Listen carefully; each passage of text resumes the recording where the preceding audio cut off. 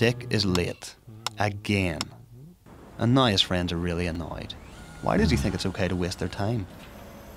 Don't be like Dick. You probably don't have as much time as you think. Stop faffing around and get yourself organised well in advance to avoid a last-minute panic. Show respect by arriving on time as arranged. In fact, plan to be there at least 5 minutes early, just in case you get delayed. It can be stressful enough having to remember things. So get into a routine of saving important events into your phone's calendar. And while you're at it, make sure you know where you're going. Check them up on your phone so you don't get lost and waste even more time. Finally, make a list of all the things you need to get done today.